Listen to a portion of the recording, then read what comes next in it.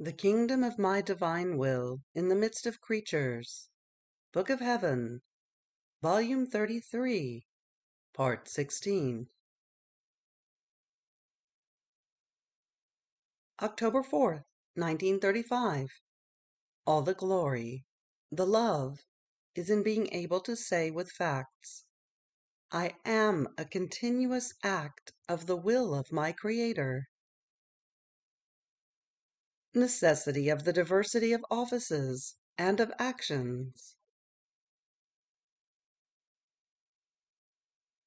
I was doing my round in the divine will, in order to trace all of its acts done in creation, to place my little I love you, and unite myself with all created things, to glorify my Creator, and be able to say, I am at my place of honor.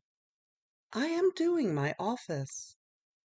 I am a continuous act of divine will. I can say that I am nothing. I do nothing. But I do everything, because I do the divine will. But while I was thinking this, my highest good, Jesus, making me his short little visit, all goodness told me, my blessed daughter, each created thing occupies a distinct office, and even though the will of all is one, not all of them, however, do the same thing.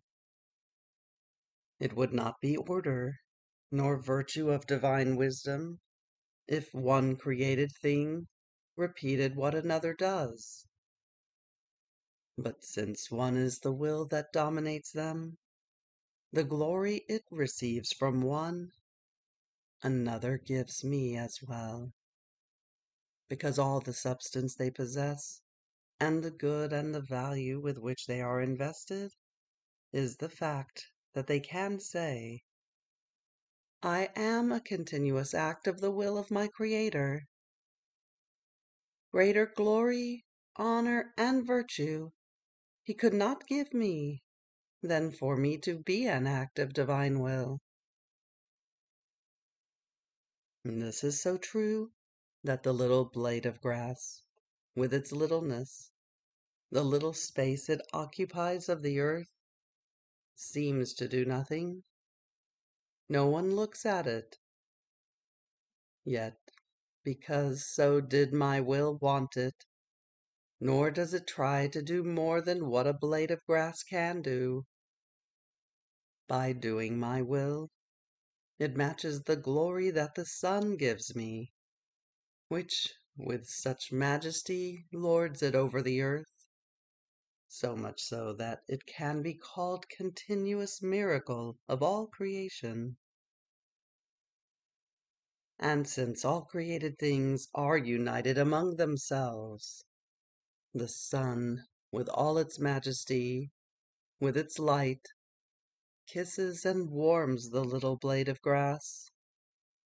The wind caresses it. The water waters it. The earth gives it its little place in which to form its life. Yet, what is a blade of grass? One can say nothing. But because it possesses my will, it will have its virtue of doing good to the human generations. In fact, I, having created everything out of love, and to do good to the creatures, all of them hold a secret virtue of giving the good that they possess. See then how everything is in doing my will. Never go out of its divine and interminable boundaries. By just doing my will, though it may seem that one does nothing, it is not true. The creature already finds herself together with the divine operating, and can say, what God does, I do as well. Does this seem nothing to you? God does everything, and the soul, takes part in everything. So it is not the diversity of the actions or the offices that can make the creature say that she does great things, but it is my will that gives them value. It puts them in the divine order and places its image on them as the seal of its works. As for the diversity of offices and actions, it is rather order and harmony of my infinite wisdom. Also in heaven there are diverse choirs of angels, diversity of saints. One is martyr, another is virgin, another is confessor. Upon earth, my providence maintains many different offices. One is king, another is judge, another priest. Some form the people, some command, some others are dependent. If all did one single office, what would be of the earth? A complete disorder. Oh, if all understood that my divine will alone knows how to do great things, though they may be small and insignificant, oh, how they would all be happy, and each one would love the little place, the office in which God put them. But since they let themselves be lorded over by the human will, they would want to give of themselves, do some great action which they cannot do, and so they are always discontent of the condition or the place in which my divine providence put them for their good. Therefore, content yourself with doing little united with my will, and not something great without it. More so, since it being immense, it will find in you all of its acts, and you will find yourself in its love, inside its power, into its works, in such a way that you will not be able to do anything without it, and it won't be able to do anything without you. Here is how, then, with the living in my will, such prodigies run together as to seem incredible. The nothing of the creature at the mercy of the all, the nothing prey to a will that can do anything. What will it not do of this nothing? It will make works worthy of a supreme fiat. Hence, the act most beautiful, most solemn, most pleasing to us, is the nothing of the creature, given to us freely, to let us do whatever we want. Fiat. October 7th, 1935. One who does not live of the will of God forms his living purgatory on earth and in prison. The divine love. A mighty storm. Heart-rending scenes.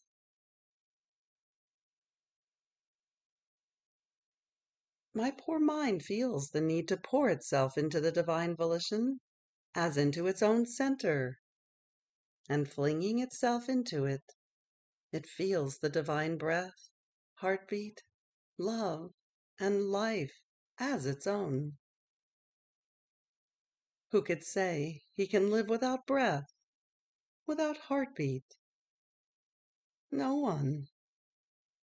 In the same way, my poor soul would form its own most harrowing purgatory without the fiat, and my human will would cast me into the abyss of all evils.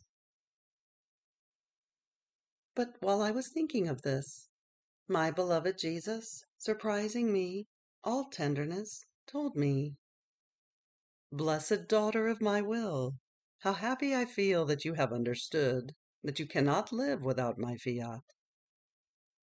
One who does not live in it not only forms her own living purgatory, but hinders all of my goods prepared for her. She shuts them into my heart, and causing me spasms of pain, forms the purgatory to my love. She suppresses my flames, without the relief of being able to communicate my breath, my life. Therefore I feel my breath being suffocated, my life hampered, without the good of being able to communicate myself to the creature. Now you must know that there is nothing I did which does not have as my primary purpose that of making her live of my will. The creation serves precisely for this, making the creature live of my will. And because she does not, she suffocates this life of mine in the created things. My very coming upon earth was the life of my will that I came to give her. Even more, you must know that as soon as the soul decides that she wants to live in my will, my most holy humanity takes its place in her.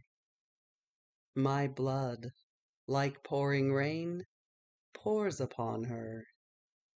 My pains, like impregnable wall, surround her, fortify her, embellish her in such an admirable way as to captivate this divine will of mine to live in her. My very death forms the continuous resurrection of the soul to live in it. So the creature feels regenerated continuously in my blood, in my pains, in my love, and even in my breath, in which she finds sufficient grace in order to live of my divine will. In fact, I place everything at her disposal. Just as I kept my most holy humanity at the disposal of my divine volition, so do I place it inside and outside the creature to give life to my will in her. Now, until she decides to live in it, my blood does not rain down, because it has nothing to regenerate into divine. My pains do not form the wall of defense, because the human will forms the continuous collapse of my works, and renders my death as though powerless for her rising again completely in my will. And so my life, my pains, my blood, if the soul does not live of my will, remain at the door of the human will, waiting with invincible patience to enter, to assail her from all sides, to give her the grace of living of my will. And unable to enter, everything remains suffocated in me, my blood, my pains, my life. And oh, how I suffer in seeing that she gives me no freedom to give her the good I want. My love tortures me. My pains, my wounds, my blood, my works, like many pitying voices, tell me constantly, this creature hinders us. She renders us useless, and as though lifeless for her, because she does not want to live of divine will. My daughter, how painful it is to want to do good, being capable of doing it, and not doing it. After this, I continued my abandonment in the divine volition, which transported me outside of myself. And oh, how horrifying it was to look at the earth! I would have wanted to withdraw into myself, so as not to see anything, But my sweet Jesus, as though wanting me to see scenes so heart-rending, made me pause and told me, "My daughter, how painful it is to see such great human perfidy, one nation deceiving another, and both dragging each other's poor peoples into torment and into fire. Poor children of mine, you must know that the storm will be so strong that it will happen as when a mighty wind transports rocks, soil, and trees with its force in such a way as to leave the area totally emptied, so much so that new plants can more easily be placed there. In the same way, this storm will serve to purify the peoples, and to make the serene day of peace and of fraternal union arise. You pray that everything may serve for my glory, for the triumph of my will, and for the good of all. Fiat. October 13th, 1935. The love of Jesus is so great that he feels the need to pour himself out with the creature. He in the middle, between his celestial Father and the creatures, remains struck for love of them. I was feeling all abandoned, according to my usual way, in the arms of my sweet Jesus, who felt the need to pour out his ardent love. To speak about his love is an outpouring. To make us comprehend in what pains, constraints, hindrances his love puts him, is the greatest relief for him. And oh, how tormenting it is to hear him with his voice suffocated and crying, fatigued, whispering, "Love me, love me. I want nothing but love. Not to be loved is the greatest of my sorrows. And why am I not loved? Because they don't do my will. My will is the bearer of my love, and lets the creature love me with divine love. And I, feeling my love, feel relieved from the intensity of my flames, and I feel the sweet refreshment, the rest, the relief of my own love that the creature gives me.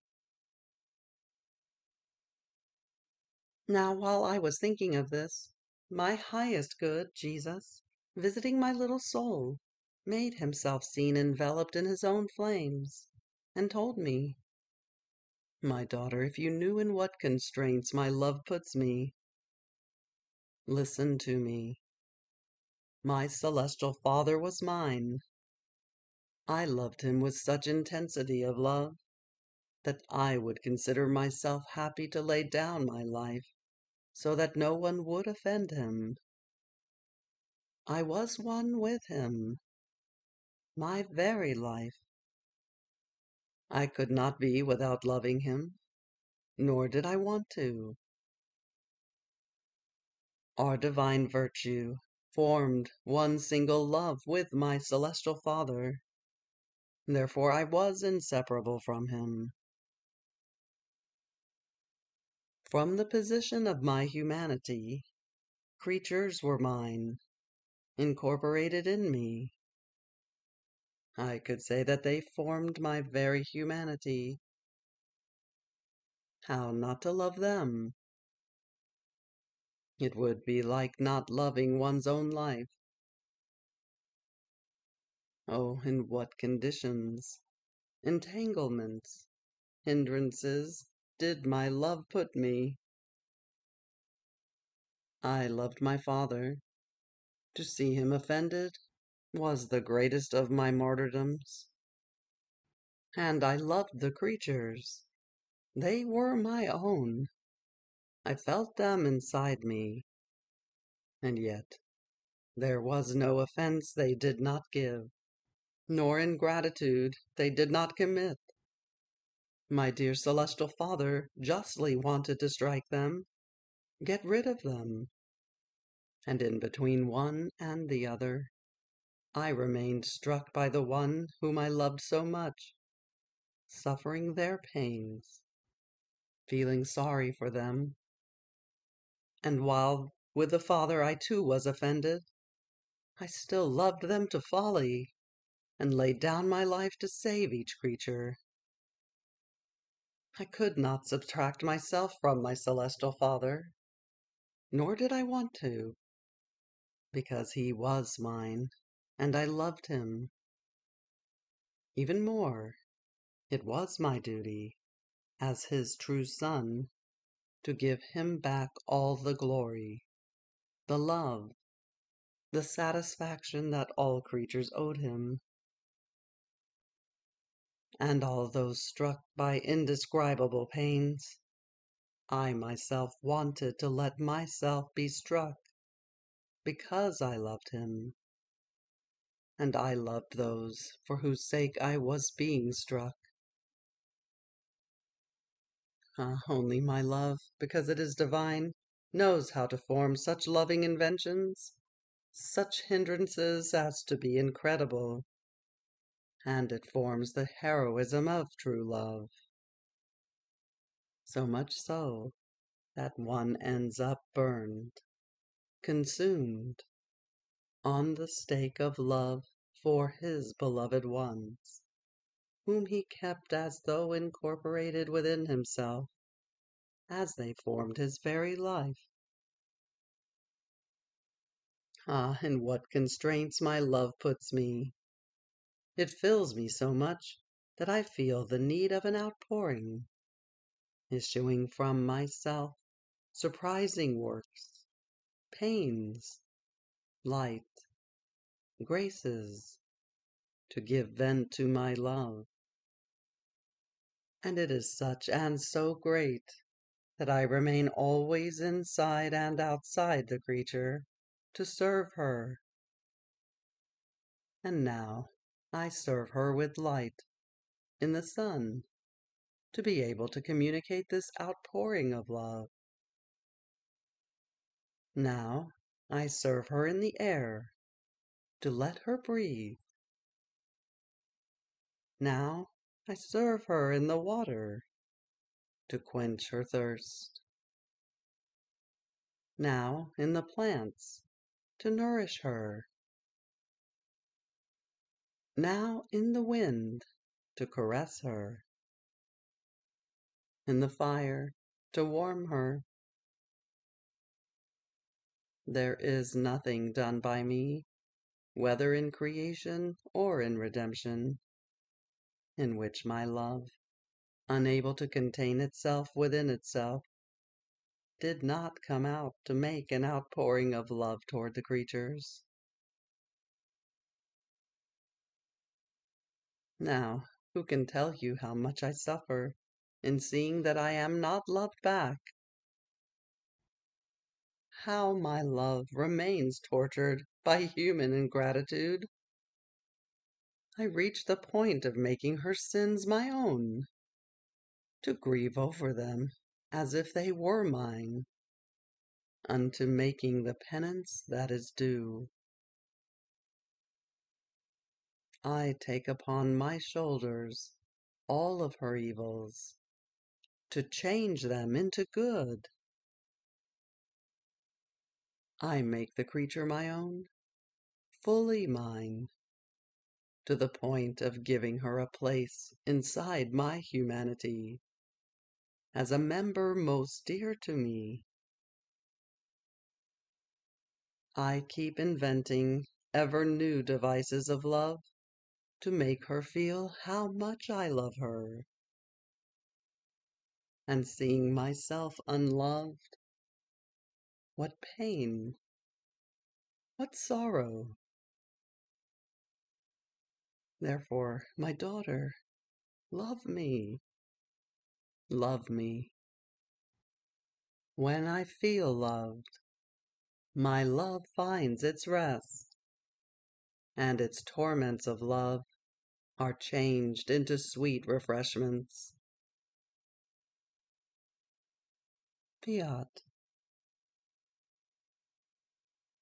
You have reached the end of the Book of Heaven, Volume 33, Part 16. Fiat.